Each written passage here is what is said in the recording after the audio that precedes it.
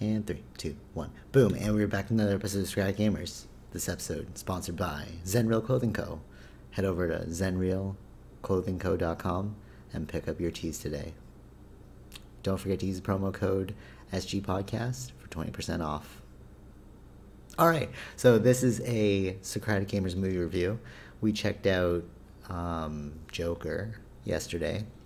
Yeah. And it's safe to say that this was an awesome movie. Actually, you know what? I said that and I was like, all right, did you feel any like dragging? All right, so you already know that we think it's an awesome movie, but did you think that there were any like dragging points to the movie? No, I did not feel that. Really? Eh? Like not at all? No. Huh. Okay, maybe it was just Where did you feel it? I think it was like when I was beginning to realize, because I had seen like a thing before where it was like, this movie doesn't have, or you were telling me that it's not the Joker that people expect. Okay. You know, with like no action. Yeah, yeah. You know what I'm saying? Yeah.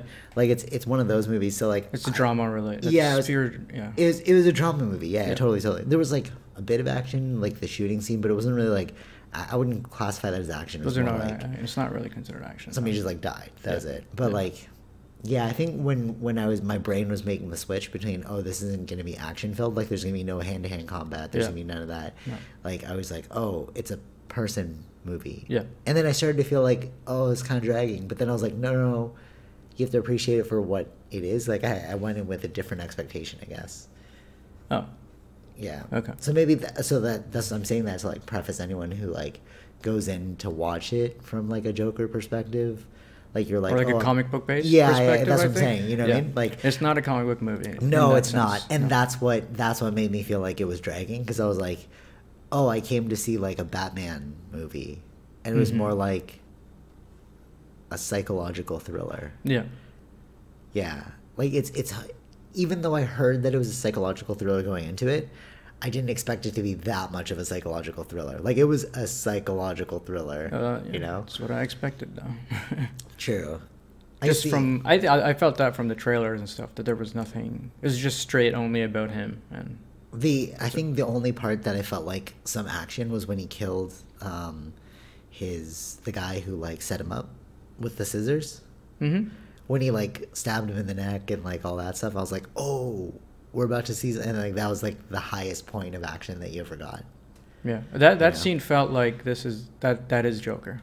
Yeah, that's what Joker would do. When he turned. That's when he turned. Yeah, that is what Joker would do. And then like how that was actually perfectly Joker, and how he let the other guy go. You thought he was gonna kill him, but like Joker's so like you don't know random. Yeah, what he's gonna do. So random, exactly. So when he's like, and then he like shut the door, and then you're like, he's gonna kill him.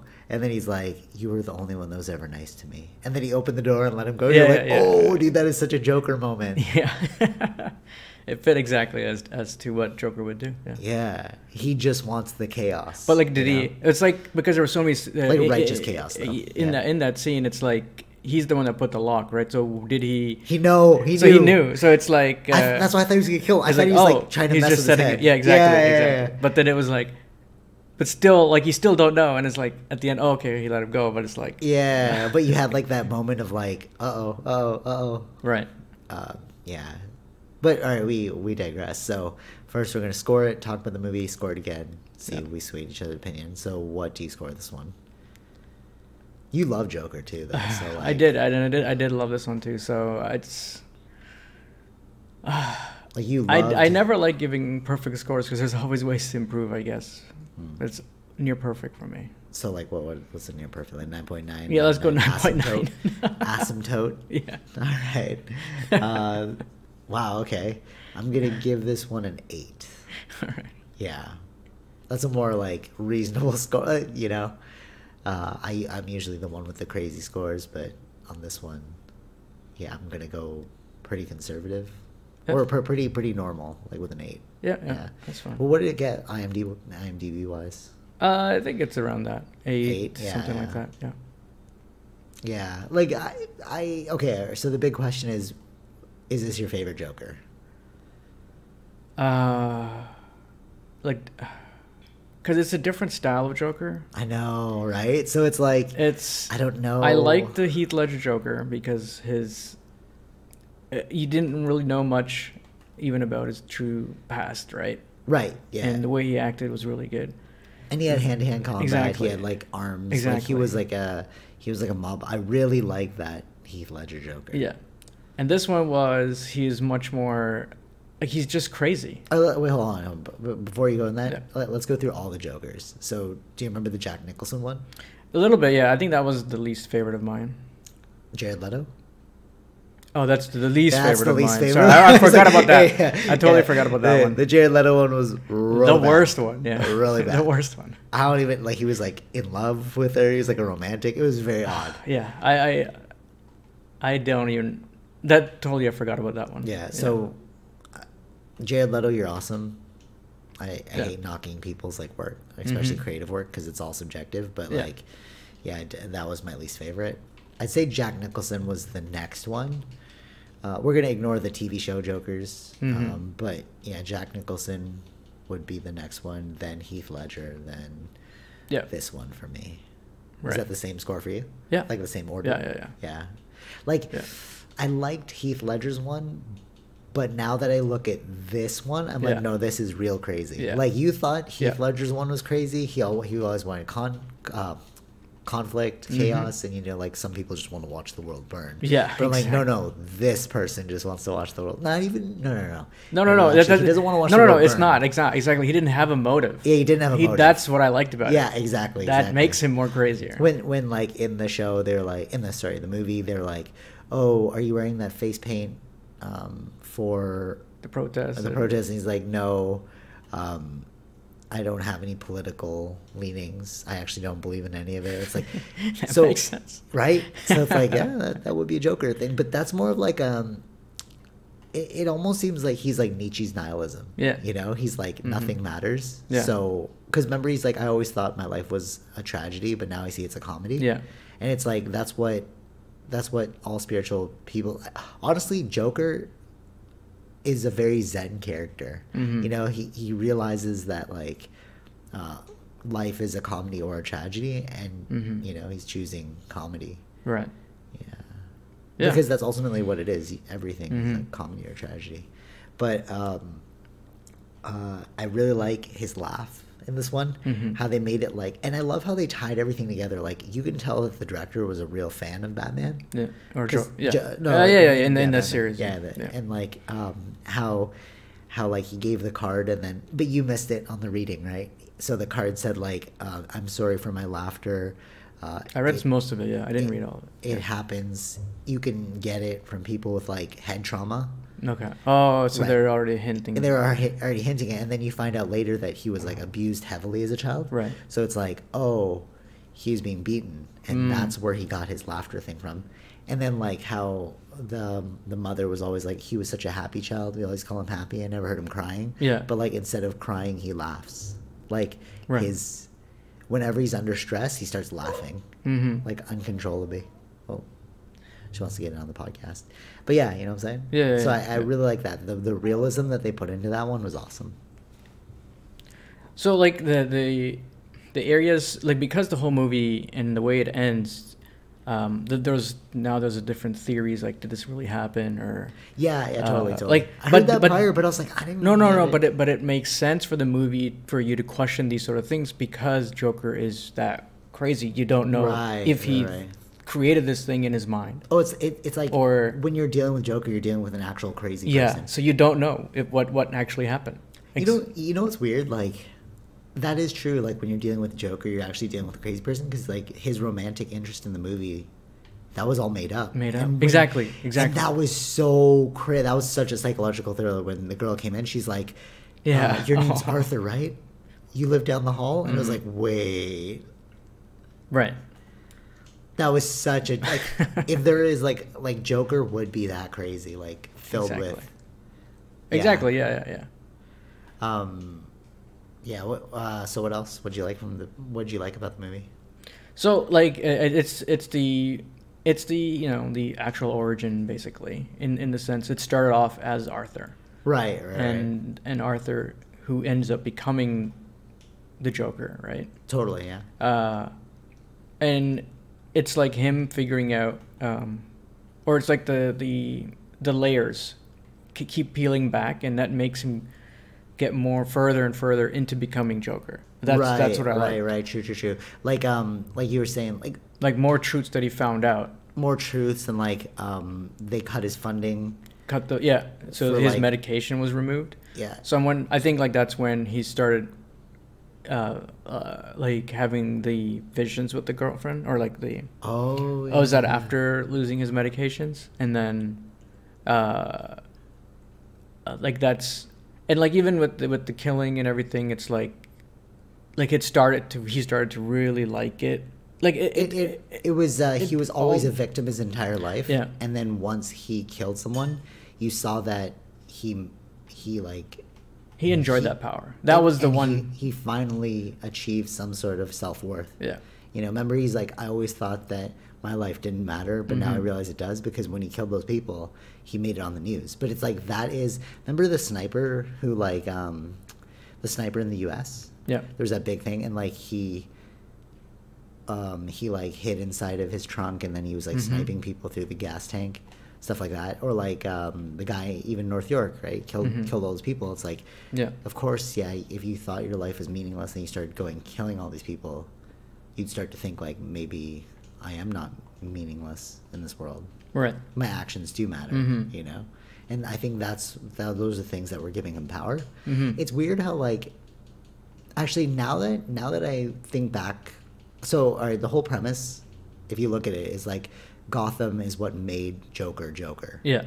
It's not that it's not like Joker was this guy that, you know, was always plotting and evil.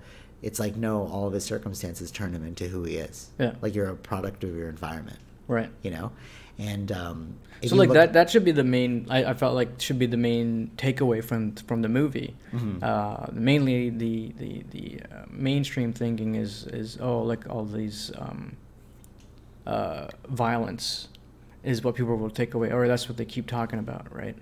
Right. When it's more about the social structures and you're like a broken system. Yeah, and in a broken system. In a broken system, you have broken people. Yeah. Actually, you know what's funny? I watched Hustlers right after that movie, and like it was also set in like a New York. Well, it was set in New York, but like Gotham is pretty much like a New York, and like in that movie, they were pushed to extreme circumstances because of their environment, because of the 2008 crash. That was what the movie was about. Oh, okay. It was the 2008 crash that they started like stealing money, you know, or doing these crazy things for money. And it's like, just like the Joker, it's like your environment pushed you to the brink. Right.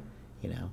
But so like, what I was going to say was the art piece of it, because you were a little late in the beginning. Remember how I said like all it was the radio playing, and it was just slowly panning into him? It makes sense now, because the whole radio was all about, a crime wave outside, all this craziness. Right. Yeah. And it's like, no, this is what the movie's about. The pressures of Gotham weighing on this one person and making him crazy. You know? Like, it's like a perfect storm of violence breeding, you know? Like, he wanted to be a comedian, and then he went up, he faced his fears, and then he got put on the Gotham, like, Tonight Show. Yeah. And got made fun of.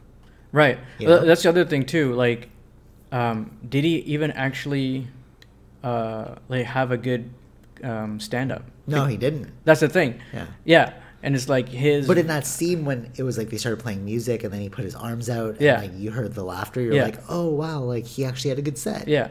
You know? But then, like, you find out later when they play the real version of it, it's like, no, he didn't have a good set. And then they use that as material. Yeah. But then I like what he said. Remember, he's like, no, you're terrible, Maury.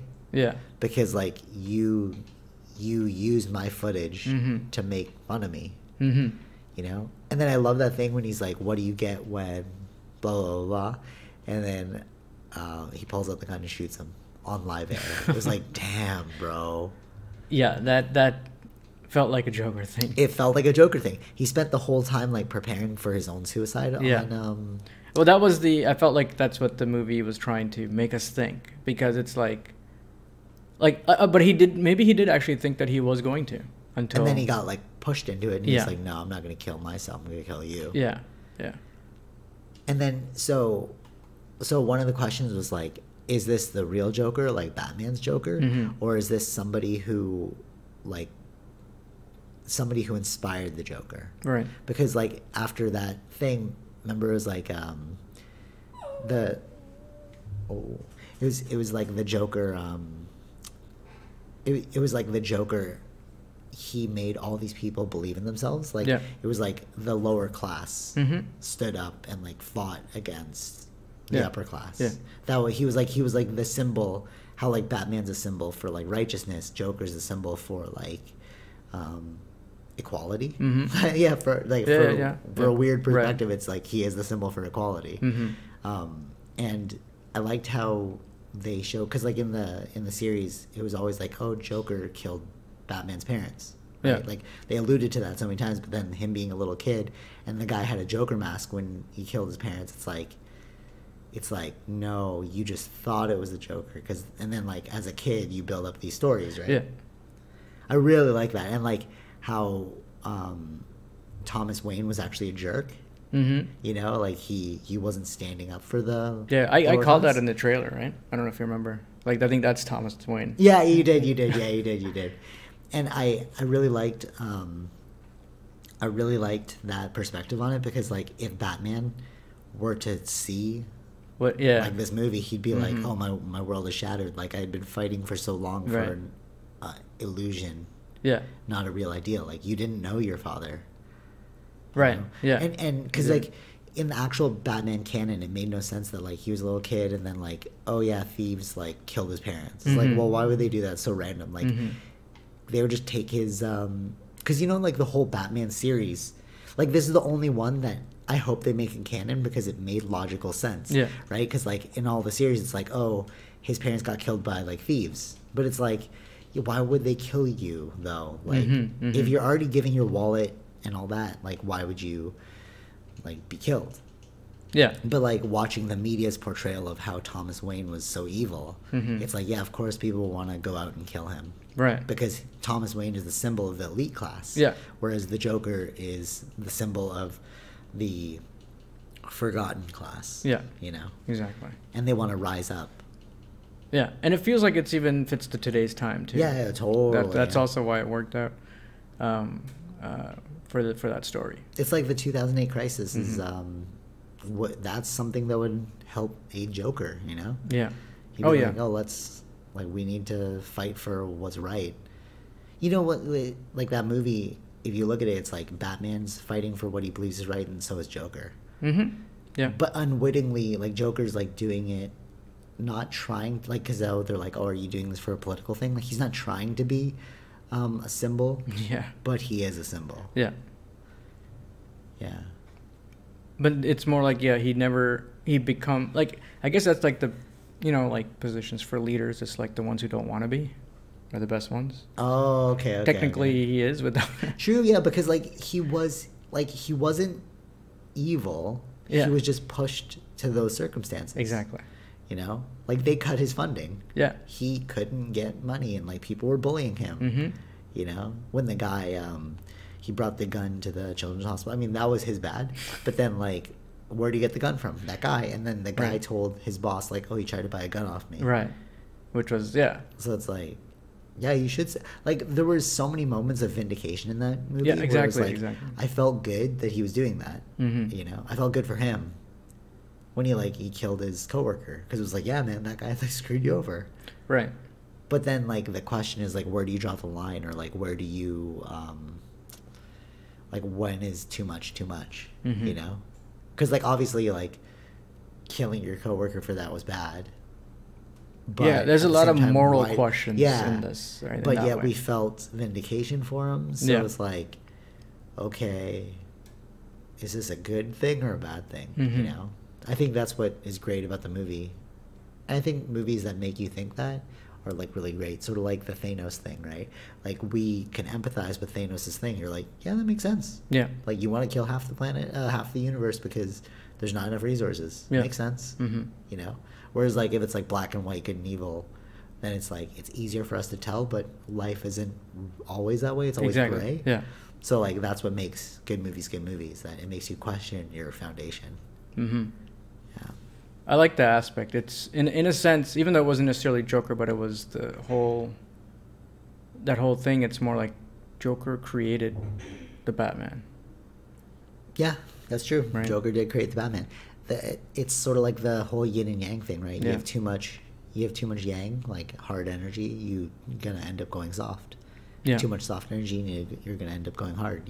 Like there's too much chaos, so chaos bred order, which is Batman. Right. Yep. Oh. Yeah. So, what would you not like about the movie? That's what I'm saying. It's near perfect. I don't know what I like to give it. It's almost like a perfect movie to me. Oh, so there's nothing you didn't like? Yeah, no. True, actually. I'm...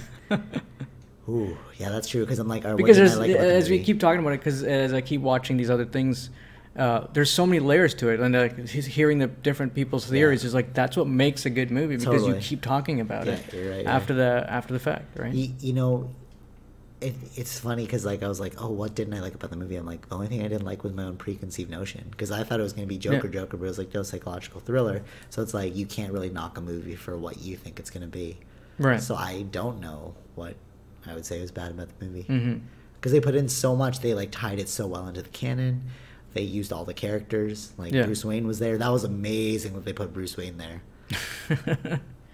I mean, it yeah, exactly. It hit all the things in that sense of, like, it's a comic book, but it's also like the focus of it was all about Joker. Right. He was in almost the whole movie was him, right? Right, totally. Like he's I just remember when he was like watching some guy do the stand up and he was writing notes down. Yeah. But he was laughing at offbeat times. Yeah. I think it's like, to me, I view it like he was never like he's never in sync with society. He was off. Oh, that's a good revelation. I didn't even think about it like that. Right? True. So I thought that was cool. I was like, but like Joker himself, it's like he was beaten up so much. Like he's not like a super villain with like amazing martial arts skills and like all that. No. He's just like a human being that got pushed to the brink. Yeah. And cracked. Exactly. And then wants to take out his suffering. Or no, he doesn't even want to take out his suffering. He wants to like justify or rectify his suffering. Yeah. He doesn't want other people to suffer like he did. Yeah. Because that line in the beginning too is like, what happened to decency? And he was saying all that. Yeah. Yeah, I loved it. That hit all those points. Favorite supervillain? Yeah. Better than Thanos? Yeah, I mean, this is more human, right? Like, in that sense. True. Okay. All right, you know what? I'm going to go best Marvel. But it's not even like, I don't even view it like he's a villain, because it's not something. Or antagonist. Yeah. So, best, I'm going to say in the Marvel universe, best antagonist would be Thanos, and DC Universe best antagonist would be Joker. Yeah. That's just an amazing. And the acting too was. Oh yeah. I think, totally. I don't know. I never looked at Joaquin Phoenix as like No, not at all. And I thought that was the best laugh ever. Yeah. Like, putting it with the condition makes more sense. I don't see how it was like, it's a real thing, and I don't see how it was never incorporated before, but it's a great fit. Totally, I agree. Final thoughts? Oh, there's some like the other theories that I heard was like, because is Penny Fleck telling the truth or not? Right? No, definitely not. Yeah, but then it's like he has the gene of Crazy Jean. So is he his daughter? Is he her? Is he? No, I don't think so. So it's like that. I don't think it's his daughter. I think. No, I meant like son. I don't think it's his son. No, her son. Or it's her son or not, right? Like, because, like, no, I'm saying, like, again, we have this thing to bring up different opinions. Some would say no, some would say maybe. But, I don't know, because it's like they showed the but she was crazy, then he's crazy. It's like no, but there was like I know. No, exactly. But like even in that, it's like it's like even in, like what I felt when I was seeing that too, it's like it made me question both, because it's like, is someone setting up her to make it look like that? I don't know. That's Like a no, stretch. I'm just saying like no. There was a moment of thought of that, but I didn't agree with that. But it was Right. like to bring up that kind of thought. It's like this movie is going, like adding all these things to it without me even, without you know what I True, mean? yeah, So that's yeah. what I meant. Like it still questions, but then I'm more sure it's not. It's like you know what I mean?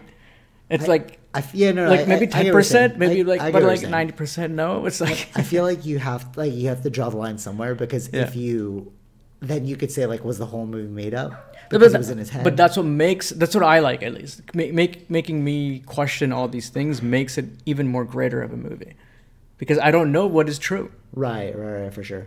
and Yeah, that's sure. what makes it. I felt that's what made it awesome. Like that added more to it, and that's why it's such a near perfect movie in that sense. Yeah. Yeah. Like you know, you felt bad for the guy, but it's like that's the Joker that we know who he became, how he became that, right? Yeah, true. Yeah, it's the best one so far. That's what I'll say. So let's rescore it. Are you gonna give it the full 10? Let's give it that 0.1 extra. So it's gonna be 10. We're going 10. Oh, we're going 10. Vish's going first 10 movie ever. Wow. Okay. You know what? I couldn't stop thinking about it after the movie. It's like the dance that he had, like True. is That this was the- another thing. Like the dance made him feel like free. Yeah, and it's like, and it's are you entertained, or like is the end, right? Like this is the, like it's like, you know, the bow at the end of the movie. It's like, or Totally. like end of a show, right? So it's like that. There's so many things to it. The way it Right. was, it just made sense. Oh, the way he ran. He always had clown shoes on. It's like True. Oh yeah, even the way he ran. Yeah. Yeah. But he ran fast though. he ran fast, yeah, but he ran like as if he had clown shoes on. Like that's how they run, because Oh, that's it's. so fascinating. Wow. So even subtle things like that. I didn't That's even what I'm catch saying. that. That's what I'm saying. Yeah, there's so many layers to it True. that it Huh. just, yeah. You know. Yeah. I'm gonna give it a 10 too. Okay. Yeah. All right. All right, we got that 10. All right. Joker, best Joker, and best psychological thriller. You like have never given a 10 before. I haven't. I know. Yeah. But this was. This is the one. You love Joker, so Yep, I do. yeah. Yeah. Best. Definitely go check it out. Yeah, this is a for sure watch. Yeah. Even if you're not a superhero. Even though we just said a bunch. I think you should be watching this after you've already Sure, watched that's it. very true. That's very true. Even though you Or watch it again, I guess. yeah, even if you're not a superhero fan, like this is Yeah, it's not definitely one exactly worth watching. Exactly. Because like there's so many layers to it, and you can definitely like take away a lot. Yeah. You don't have to know anything about Batman or anything like that, but it's a great like entryway into like comic book movies. Yeah. You know what I mean? Because like from there you're like, oh, what other things have they made? But it's Right. like just wait for more new things because like DC's heading in a better direction. I think if DC focuses it like this, focuses more on the story individually, I think it just works out better for them. And then it's like certain characters, you know, need a higher rating to tell a proper, like, you know what I mean? This was the rated R one. I think the first for DC, I guess. Oh, I guess I don't know. I think so. Yeah, it's the first for DC.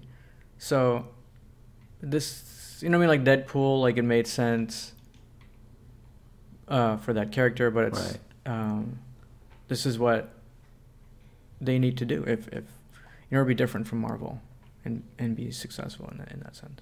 I think. Yeah, true. I agree. Yeah. All right, so definitely check this one out. Next week, no movies. No, I don't think there isn't much. But we are going to Gamer. Oh, we should buy those tickets. Oh, right, yeah. What is it called? ELGX or ELG, something like that. Some gaming, like a video game convention. Yeah. Yeah. Yeah. So we're gonna hit that up, and then that same week I'm gonna be going to Egypt. So no podcast after that. But they at least got 2 more episodes before I head out. So until next time. Pick up tees on ZenRealClothingCo.com. Mm-hmm. This episode is sponsored by Zen Real Clothing Co. use the offer code SG Podcast at checkout for 20% off your order. Right. Until next time, stay hungry, stay foolish, stay jokerish. Put on a happy face. Oh, good one, good one. All right, take it easy. Peace. Bye.